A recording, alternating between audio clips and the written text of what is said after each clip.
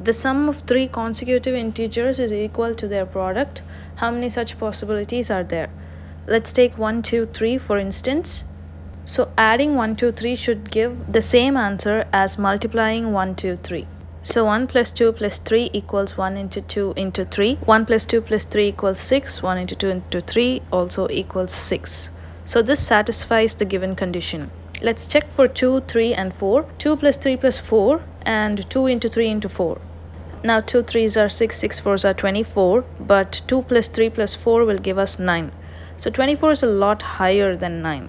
So this will be the pattern when you increase the numbers as well. So now we can conclude that anything higher than 1, 2, 3 will not satisfy the given condition. So let's check with lesser than 1, 2, 3. We can take the same values but in negative.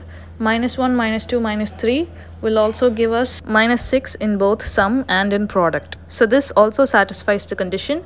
So there's one more set that is between these two sets, that is minus 1, 0 and 1.